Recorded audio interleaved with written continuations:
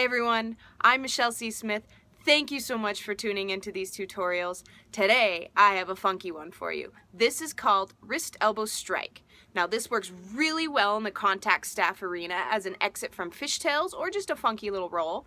And it works really well in fight choreography. So if you're looking to expand your weapons vocabulary, this one is going to be a great one for you. So there's two parts to this video. Make sure you follow along with both. Let's go!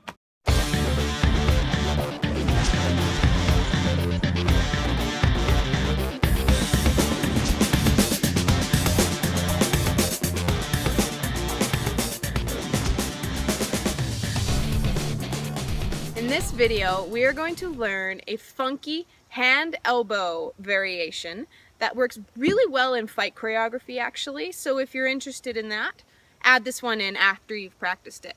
Now the first thing we're going to start with is a hand roll. So there's two parts to this skill.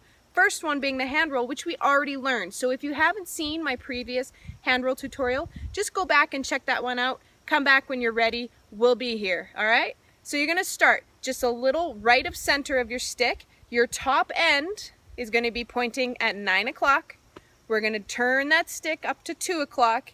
You're going to open your hand, rewind. It's going to come across the top and underneath. So one more time, 9 o'clock, 2 o'clock, open, catch underneath.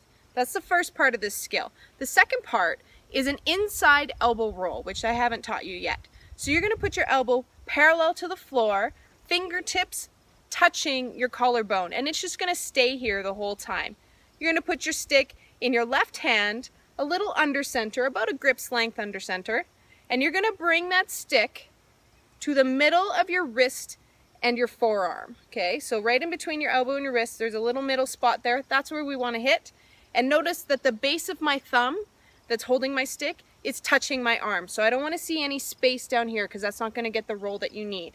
So all you're going to do from here is you're going to take the top of your stick, which is way up here, and you're going to push it towards the right, and it's going to roll over top of your elbow in between where your deltoid and your tricep meet. And then you're just going to slide this hand that you released with, that's your left hand, like a pendulum. It's going to come underneath your elbow.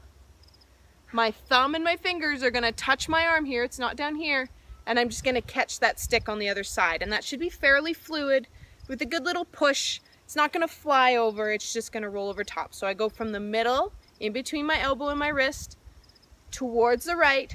I catch it between my deltoid and my tricep. Okay, one more time. Push, make sure you're touching, catch on the other side. So my hand went from here to here. That's it, like a pendulum. So those are the two parts of this skill that we want to practice. So make sure you can do one about 10 in a row before you start moving into the second part, all right? All right, here we go. Now we're going to connect our hand roll into our elbow roll in one fluid movement without touching it, and then we'll catch it in our left hand when we're done on the other side. So you're going to start in your hand roll, 9 o'clock, move that stick to 2 o'clock. You're going to open your hand. Now here's the tricky part. When it gets to the top of your hand, I want you to flip your fingers from flat like this so that they come up like this. Almost like you're saying stop, but it's just your fingers that are moving. So from here to here, okay? So your fingers are up. The stick is moving this way. As it's falling off, right where you would pretend that you're going to catch it, you're not going to catch it. You are going to pull your fingers towards you as the stick drops down, okay? So the stick starts 9 o'clock to 2 o'clock. Open. When it comes on top of my hand, I'm going to pull my fingers up. I'm going to let it fall, so it should almost be perpendicular. It should be straight up. And then I'm going to use my fingers to guide that stick in. At the same time, I'm going to push my elbow forward, okay? So my hand comes in, stick drops down, my elbow pushes forward and goes into the center. So we don't want this elbow pointing out here. We want it pointing right into the middle. Again, 9 o'clock, 2 o'clock, I open. When it's falling, I lift my fingers.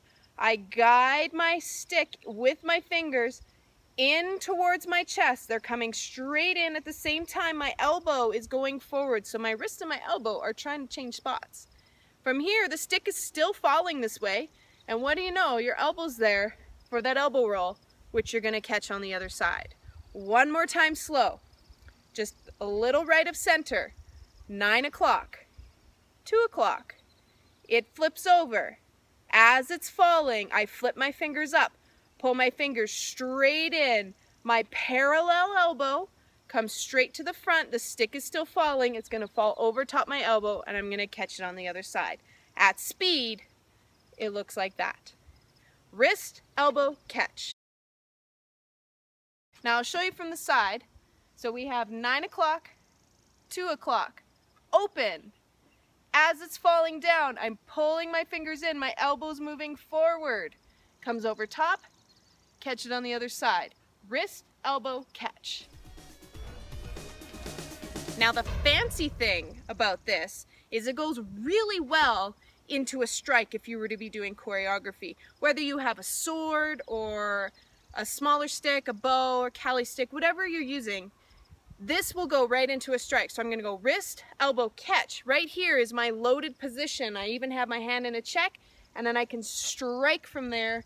It's a little bit hard to demonstrate with a big long stick, but you can go wrist, elbow, strike. Try that out. It's kind of a fun variation. I haven't seen it in too many fights, so if you added that into your choreography, you'd be looking pretty badass. All right, tell me how it goes. I'd love to hear what you think. See you next time. So that was wrist, elbow, strike. It's pretty cool once you get it. Now this one has a lot of different pieces involved in it, so it's really important that you drill each element before you combine the puzzle together, because mastery is built upon a strong foundation. If you can't do all the little pieces, you're not going to be able to do the full skill. But I know you can get it, so just spend a little time practicing those first 2 steps. Thank you again for watching my tutorials. I so appreciate your support. And if you could share this video with as many people as you can, I would be forever grateful. And as always, find me on social media, comment, like, share, do your thing. I would love to hear from you. And I will see you on the next tutorial.